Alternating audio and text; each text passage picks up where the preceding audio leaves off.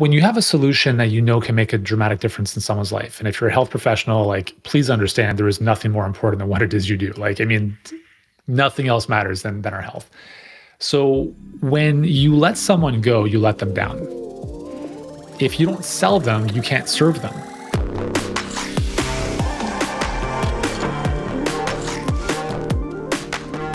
Welcome back, everyone, to the Selling with Love podcast. This is your host, Jason Mark Campbell. I am excited about the incredible guest that I'm going to have with you today. The man has many titles. Let me give you a few of them. Nutrition, fitness, fat loss expert, author, coach, YouTuber, healthpreneur, founder, CEO, a health expert that actually helps health practitioners who feel imprisoned by their practice to learn how to build a business based on real practice that are systems that create more impact, more income, more freedom. The man has actually written several New York Times best-selling books such as All Day Energy Diet, All Day Fat Burning Diet, and the All Day Fat Burning Cookbook. He's on a mission to empower tens of millions of people to have greater health and help them have more epic health, fitness, and nutrition content delivered to them daily. The man was a former professional soccer player and has actually had his chance to share his message on major media outlets. For those of you who might have heard of shows like Dr. Oz and the Doctors, he has actually been active in business since 2005, sold his major health practice in 2018 after being 13 years at the helm. And now he is working on other practitioners who really want to go and push their message forward, which is perfect to bring him on the show today to talk about those of you who are really building a business. It will be more specific for those of you in the health business, but all the principles I know will be applicable to every industry, and we're going to have a ton of fun to talk about this and more, about how we apply the principles to have more success, more freedom, and impact. The one and only Yuri Elkaim. Welcome to the show. It's a pleasure to have you here. Thanks so much, Jason. It's a very kind introduction. Now, you've been featured across the board. I mean, Huffington Post, Ask Men, US News, Breakfast Television, Perfect Fit, A Channel, CTV News, the whole shebang. So you've been out there, you've had a chance to talk a big time. And I'd just love to know, like, how did you get to this point where you had all this media? Was it like, did it all come overnight? Did this come through a slow learning curve? I'd love to get to the journey where you were working on your business and then suddenly, oh my God, you're on Dr. Oz, you're on the Doctors. What happened? Well, let me preface this by saying, because there's a lot of health professionals who think that stuff matters. And here's the secret, none of it does. Okay, it's all superficial. Look at me, I'm so cool, hoopla. But if you understand how the game is played, sometimes, it's helpful to play it. So when I started my first business in 2005, I was actually seeking a $20,000 outside investment. So like an investor to come into our company, because I was just starting off and not know what I was doing. And I was going to use that money for PR.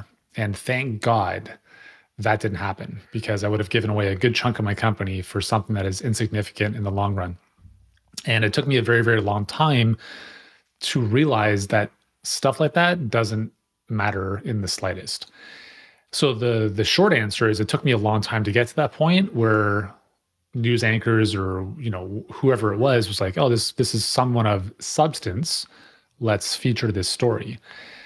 When I was on Dr. Oz and the Doctors, I was working with a publicist, and it was around the time of my first book, which became a #2 New York Times bestseller. And I remember walking into the producer's office at Dr. Oz, and I knew how the game was played. I knew that, I had to make their life easy. I had to show them stuff that they hadn't seen before, because that's what we're all looking for, is what's the hook here? What's the angle?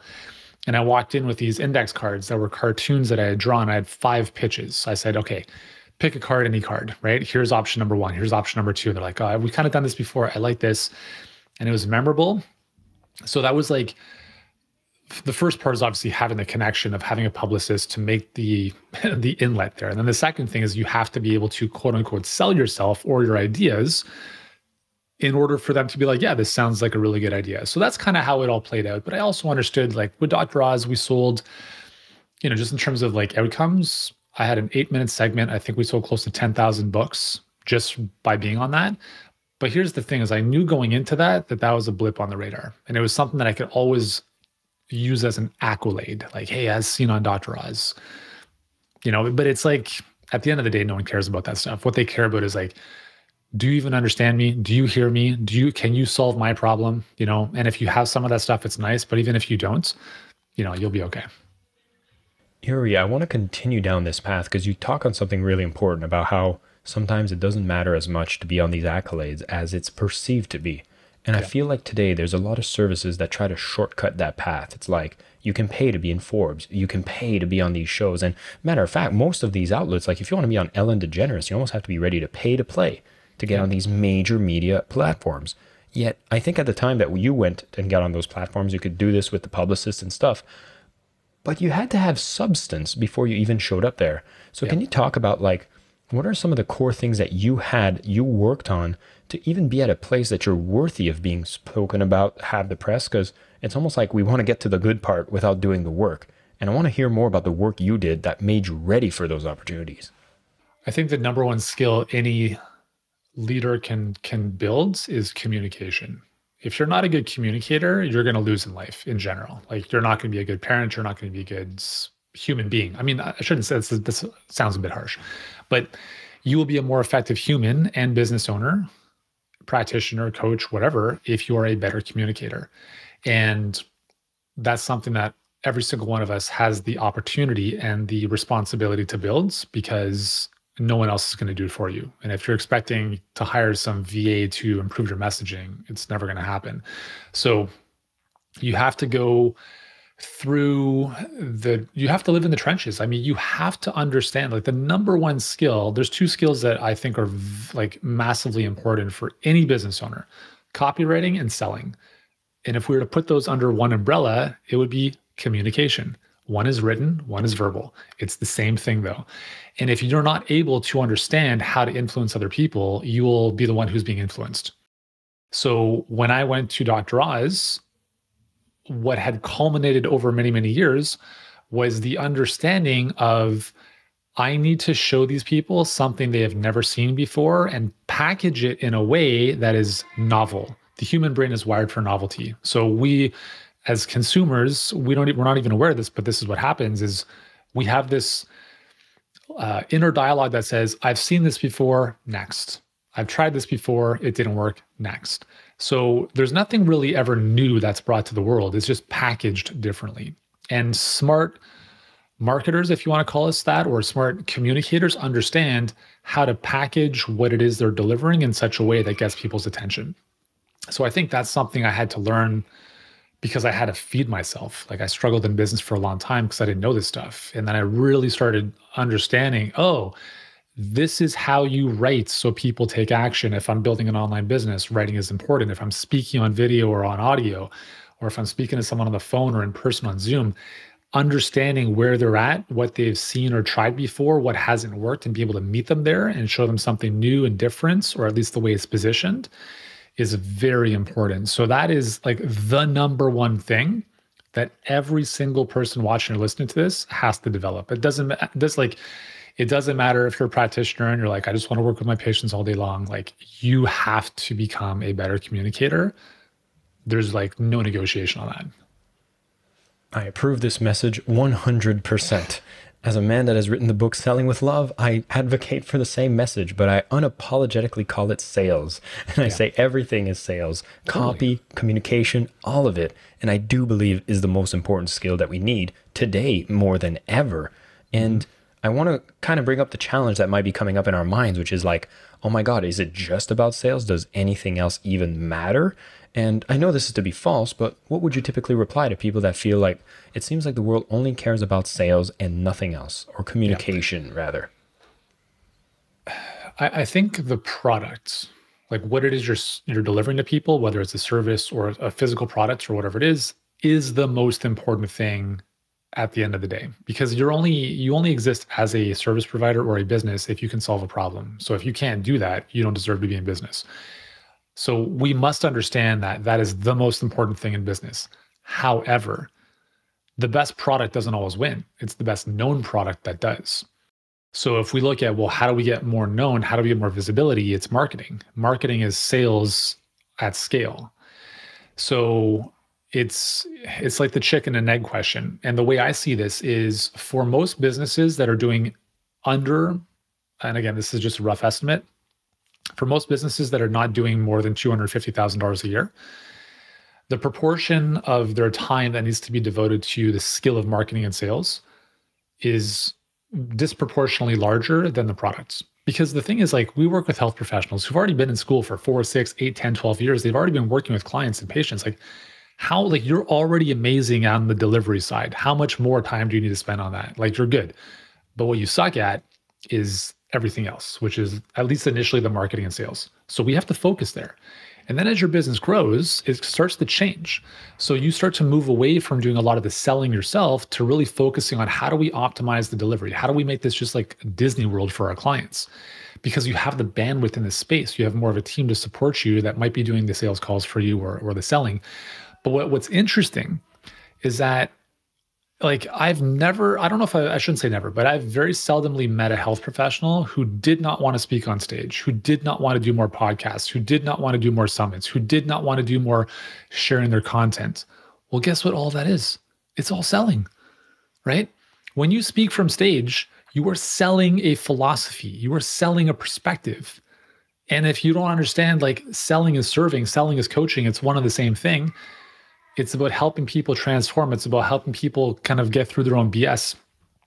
Call it coaching, call it selling. For me, it's the same thing. So I 100% agree with you, Jason. Like, selling is everything, but with the disclaimer of you have to have a good delivery of products. I approve of this Canadian brother on the call with me because I feel like this is music to my ears. And I feel that for everyone listening, this is something I've advocated for. And hearing it from you is just like, yes, this is it, And, I'd want to ask you the question, which is something I often, feel is one of the reasons we get into certain businesses is I feel like for you, there must be something that breaks your heart. Like, you see people that are health practitioners. Like, I'd love for you to tell me, what is it that breaks your heart about the people you help, and what happens when you actually give them tools? So there's two things that break my heart. Number one is the people that say they want our help, or they say they want a bigger future, but they allow fear to hold them back. It's too much money. Is it? Because your current situation is pretty brutal. And if you don't do anything about it, this is like, nothing's going to change. We have helped more than 1,200 practitioners and coaches over the past 6 years. And we've spoken, I would say, with at least 5 times more people who said, I want to do this, but then didn't. That's what really breaks my heart. It's like, I think we all have the feeling of like, everyone should do my thing, right? Because my stuff is the best. Hopefully we all feel that. But I find that's really, for me, the saddest piece. And it can be frustrating sometimes when someone has, well, here's the thing. They say they want something, but most people are not willing to make the sacrifice to get that thing. So there's 2 things. Number one, they're full of shit and they actually don't want what it is they say they want. Or number 2, they're just scared. And we're all scared. We all have fear. But the difference is that some people use something called courage and move into that. And that's the difference. Like, there's no like, I need to get my ducks in a row. I need to have a briefcase of cash ready to go. I need to make sure this is perfect first. None of that stuff. It's just, I believe in myself. I have courage. This makes sense. Let's move forward. So the thing that breaks my heart is what I just said, is like the people who say they want stuff and then don't do it because they're afraid. And then on the other side, on a more positive note, is when we do work with clients, and very simply, we help our clients make more money. Like, that's, if we're to boil down what it is we do, they come to us because they want more clients, they want to build their business, they want to have more impact. But how do we measure success? How do they measure success? Is how much more money are they making, right? If we call it what it is. So that's great. But what really warms my heart and why I'm so excited about what I do is that it's amazing to see how people transform, because you can't have business transformation without personal transformation. And we spend a good amount of time with our clients helping them develop the skills of copywriting and sales, even if they're a doctor, because you can't outsource that stuff, not initially, until you're really good at it. And I see a lot of people do that, and it's just catastrophic. So we're like, listen, we're going to teach you how to fish so that you're never at the mercy of someone else who doesn't know what they're doing. But it's just amazing to see people who come in and you can see their conviction, their tonality, how they lead a conversation. And then a couple months later, they're a completely different person and they're enrolling all the clients they should be enrolling, not forcing people to work with them, but understanding how to lead a conversation. And like, there's the how-to side of things, but there's, more importantly, is the energetic side of things. Like, how someone shows up is everything. And to see someone go from, that timid, apprehensive to like, I know if you don't work with me is the biggest mistake you're ever going to make. And having that conviction and energy to see that transformation that's what jazzes me up. Like, it's incredible to see that. So that's on the two sides of the spectrum there. The two things that break my heart, one slightly negative and one more positive. This is like speaking the same language. I'm so excited about what you do. I'm so glad that we have tons of practitioners that get to learn from someone like you that seems to be coming right from the heart. This is exactly what I advocate for, and I see it. And the biggest thing that breaks my heart is these good companies, these good people that don't want to sell like the douchebags and then think that the way to do it is to not sell at all. It's like, I won't hard sell. I'm not going to sell at all. And it's like, no, you need to lead, you need to care, and you need to say, like you said, with conviction, that I feel like I'm the best thing you can do right now to really change your situation. God, that energy comes from such a beautiful place. I call it selling with love. Totally. And listen, I have a belief that my solution is the best, not just the best solution, but the only solution for our prospective clients. And is that objectively true? No. But I'm delusional. Like, I understand that I am delusional, and I'm very confident because I've been doing this for a long time, and I'm very good, and we have an amazing team. Some people don't like that, but a lot of people do. They like the fact that I'm a straight shooter and that it is what it is. So what's the alternative if I'm not like this? The alternative is that I don't even want to use the word humble, because I think I'm very humble even though I'm confident. But the alternative to not being confident is to be unconfident. Like, I would rather be overconfident, but still grounded on earth, than not believing in myself, And I think this is something that a lot of people, not a lot, but I mean, enough people deal with, where it's like, I don't want to come across as this, or I don't want to come across as this. It's not about, like, the thing is, the big shift. And I just want to like preface this by saying, I was terrible at sales way back in the day. I just wanted to work with clients like everyone, right? And I didn't want to talk about money and like blah, blah, blah. And it's a mindset issue. It's all about when we're stressed out about this stuff, the only location, we're focusing, if that's the case, we're focusing on ourselves. And as soon as I change the perspective to this person suffers if I don't sell them. And what I mean by sell them, it's like, when you have a solution that can make a dramatic difference in someone's life, and if you're a health professional, like, please understand there is nothing more important than what it is you do. Like, I mean, nothing else matters than our health. So when you let someone go, you let them down. If you don't sell them, you can't serve them. No one does anything for free, right? We know the more people pay, the more they pay attention. And when I started to really, like, in my heart, internalize that I truly, truly care about this person. It's not about closing them. It's about, we have a pre-call ritual that I encourage all of our clients, and obviously our team as well, to adopt is, before you jump on a call with anyone, it's take a minute, close your eyes, and set an intention for the next 45, 60 minutes. And it really comes from a place of, I don't know this person, but man, how amazing is it that they came across something of ours in the ethers of the internet, booked a call with us. Like, just think of that, right? Like, the opportunity we have to serve this person. They're in a place, they need our solution most likely, right? The opportunity to serve this person at the highest possible level. Whatever the outcome is of this call, I'm going to show up with the highest level of integrity, of care, because I do this because I love helping other people. And if I feel they're a great fit and they want our help, it is my duty and moral obligation to do whatever I possibly can to get them enrolled, not in our program, but in their bigger future.